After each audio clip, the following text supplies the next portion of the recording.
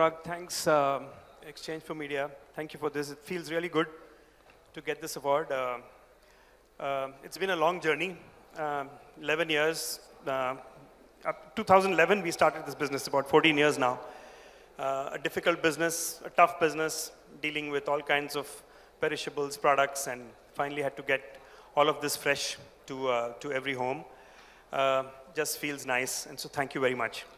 And you know, Hari, you started FabMart in 1999, right?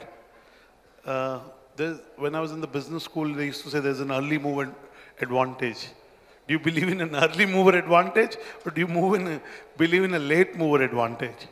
For FabMart? Yeah. Are you talking about FabMart? FabMart was very, very early, actually. Ahead of its time. Yeah, it was 1999 that we started FabMart. And I must tell you this little story about, you know, how we used to actually accept payments when we were actually doing FabMart. You know, at that time, there were no payment gateways, and we were courageous enough to go and start an online business which actually accepts payments online. And there was not a single bank that allowed us to actually, you know, get payments online. So there was no payment gateway. So we used to have a set of people sitting in the office who used to take card numbers of customers, also ask the customer for the CVV number, and then authorize the payment. And it was that risky. And very soon we had the newspapers talking about how risky it is to basically shop online. And so it was that early, you know, that we started. Of course, the business pivoted, and we went through, you know, multiple pivots at that point in time, became physical, and then ended up being a large physical grocery chain, which then got acquired by the Aditya Birla Group, which is what you see now as stores which are called More. Thank you, Hari.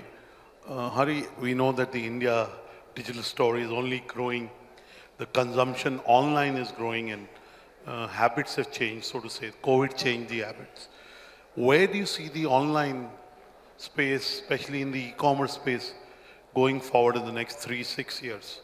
I think one big change that's happened now, and I think this will sustain for a much longer time to come, is basically, I think, deliveries and quick commerce, which is really the trend that's coming in, is really going to be here and here to stay.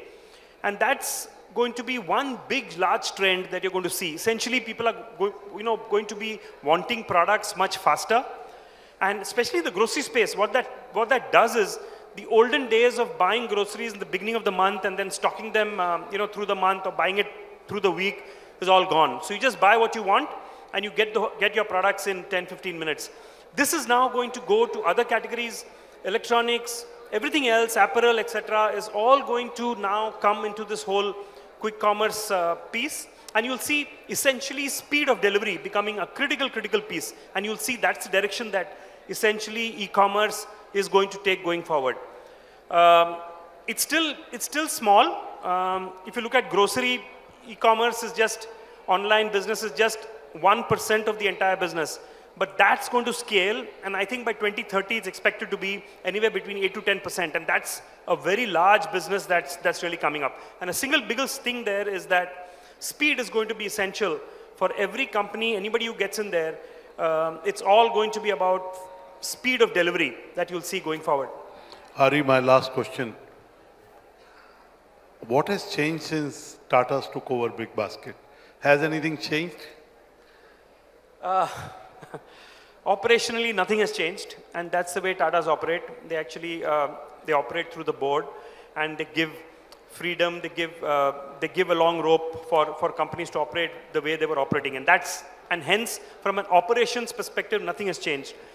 But what has really changed is that it's really brought the Tata name to us, and one of the things that Tata's name is associated with is essentially trust, and it's so important for any business to actually create trust amongst consumers, and that brand coming to you, it comes naturally and comes automatically. And that's the single biggest change that we see.